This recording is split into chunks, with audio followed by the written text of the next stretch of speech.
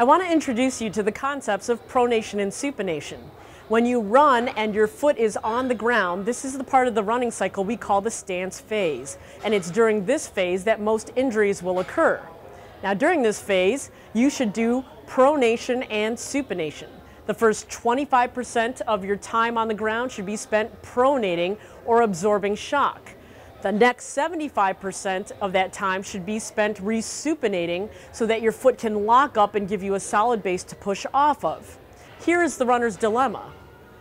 Many times with runners, one foot tends to over-supinate and the other foot tends to over-pronate.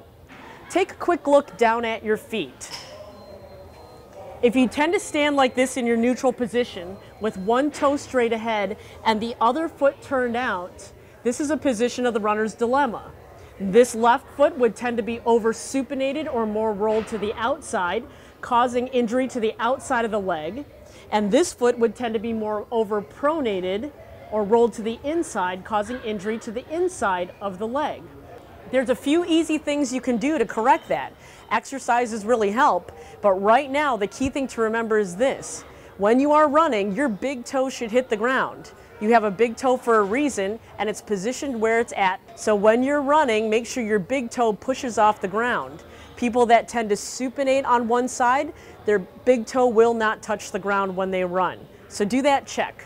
The other quick thing you can do to fix this is to get into a neutral shoe. Look down here at this shoe, and you will see that there is no gray bar or support on the inside of this shoe.